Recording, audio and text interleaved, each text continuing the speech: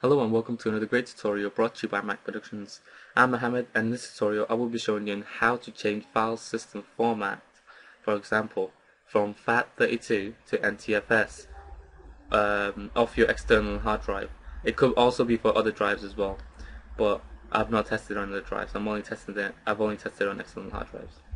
Now before we begin, please do not forget to visit my channel. You can leave a tutorial request, so the next tutorial could be your request, and if it's possible then I will go ahead and make your tutorial. If not, I'll get back to you. So go ahead and leave your request right here and then I'll reply as soon as possible. With that done, let's begin. So right here I have a new external hard drive that I recently bought, and I copied all my stuff to it, and then I realized that it's a FAT32 system format.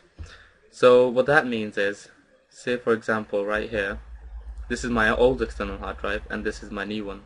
My old external hard drive is NTFS format, which means it allows you to copy any file size onto it, but the FAT32 restricts it to 4 GB, so it restricts it according to your RAM. So say for example if I copy this here, it will say destination file system is too large for it.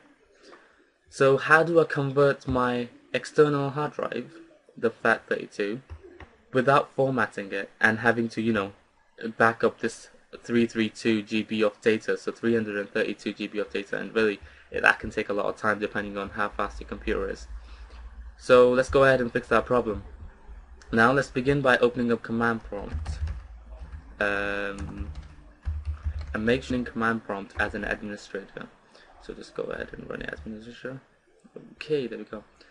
Now type in help convert, and this should provide you with the volumes that you can set and what you can change it to. The one we're interested in is this one right here.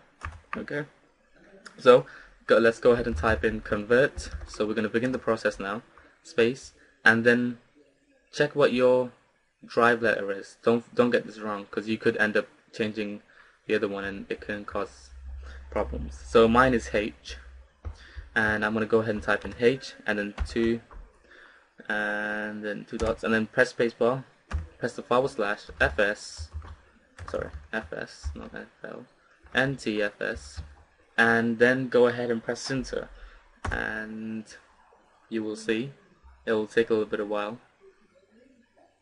Okay, so to find the volume label, what you can do is open up command prompt again and type in VOL, type the drive letter, press enter, and there it is. And I'm just gonna, H is in 10, so go ahead and copy that, or you can just type it in INT, and so, and it'll give it a few seconds to load.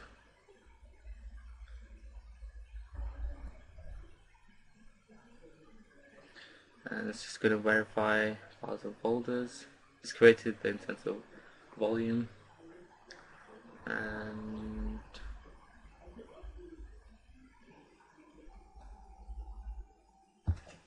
okay, there we go. And that's how you convert a file system. I hope it helps.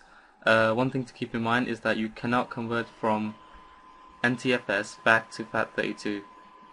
You will have to format your external hard drive or the drive for that to take place.